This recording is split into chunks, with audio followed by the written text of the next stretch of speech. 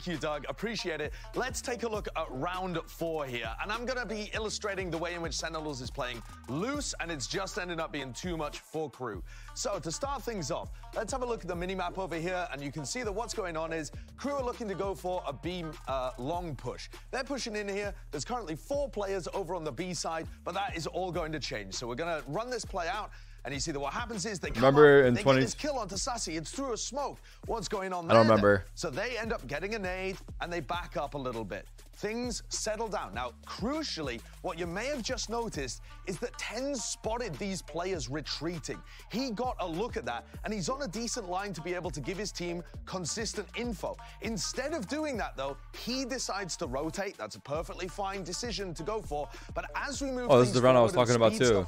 You can see that what that does is it actually means Sentinels don't have the information anymore. This is the round I was pointing out, chat. And if we pause things at about the 45-second mark here, what you'll I was notice saying they should have 3-stacked, Zekken but they still ended up winning it. his boombot to re-clear B long. So this is an important piece of informational tool for the defenders because it lets them know if people are still there, if they're going for a re-hit. That does not see anything, and that means that it's going to inform all sorts of rotates happening. We take a look at the minimap again, and these people are going for a re-hit because they know that they've got bad info. These players are going for the rotate. Things are happening here, and yet at the 30-second mark, for whatever reason, these players start to come back.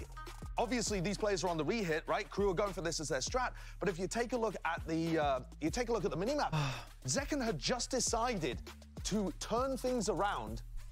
Don't worry, we'll take a look at the minimap in a second. Yo, Zekken chill in the to turn things chat. around and come back to the site. You guys can learn a thing or two, bro. Listen up. He goes for a dash onto site. Pancada throws out a molly, and they completely destroy this hit.